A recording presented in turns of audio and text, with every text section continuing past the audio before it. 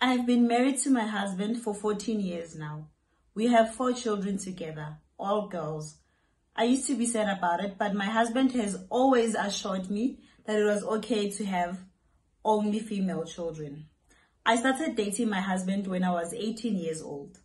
This is to say, I have spent over half of my years on earth loving this man. One of the policies I created for my marriage was that I will never check my husband's phone no matter what. My husband has never given me a reason to check his phone. He always comes home early and he is a very dedicated husband and father. Why create problems where there is none? Our anniversary was on the 28th of October. He was away in Abuja for a business meeting, but he promised to fly back home for the celebration that day. With the help of my girls, I was able to organize a surprise dinner party. I invited some of his close friends and even his immediate younger sister was present. It was getting late and my husband was still nowhere to be found. I tried his line severally, but it was switched off. Disappointed, the guests had to leave one by one. I cried my eyes out that day. I didn't hear from him that night. My girls and I didn't close our eyes throughout the night. That was so unlike him. Around 8:30 a.m. the next day, my phone rang. It was my father-in-law. Bisola, Andrew is admitted in St. Philip's General Hospital, Ogun State. Please go there now. But he's in Abuja, I said without noticing that the line was already disconnected.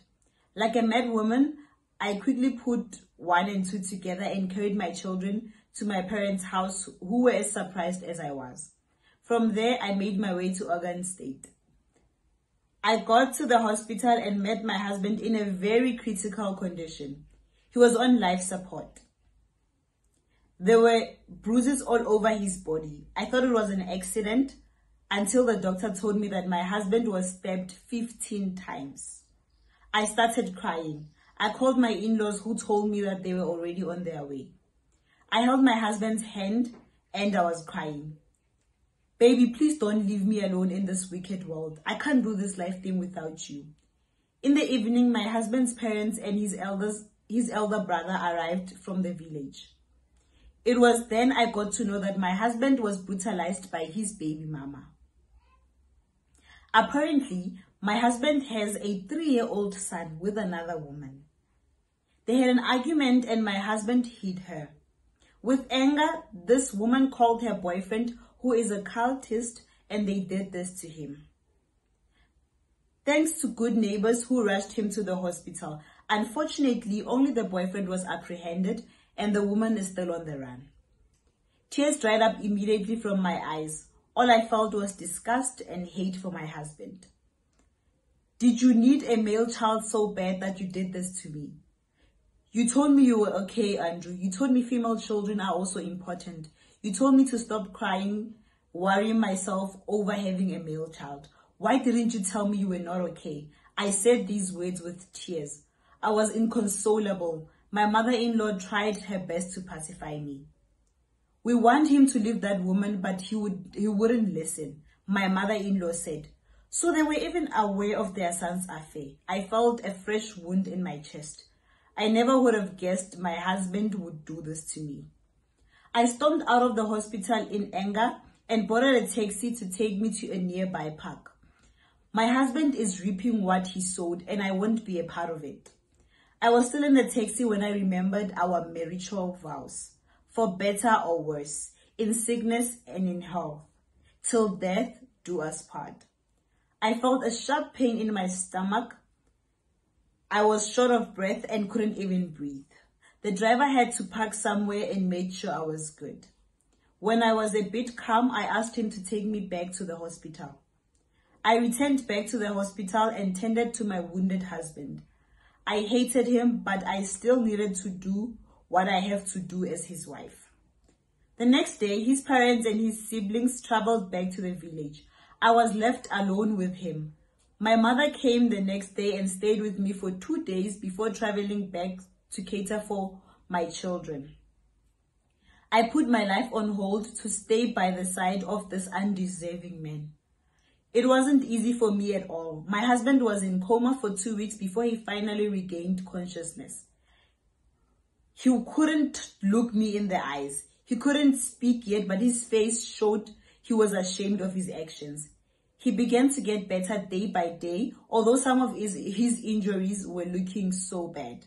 One evening, I was dozing off by the side of his bed when my husband held my hands.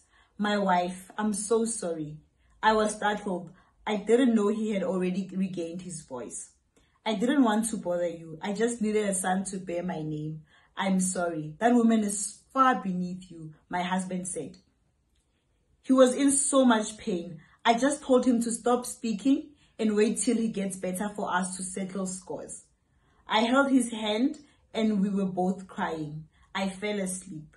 That was the last time I heard from my husband. He died that night. I cried my eyes out. His family came and took his body to the village.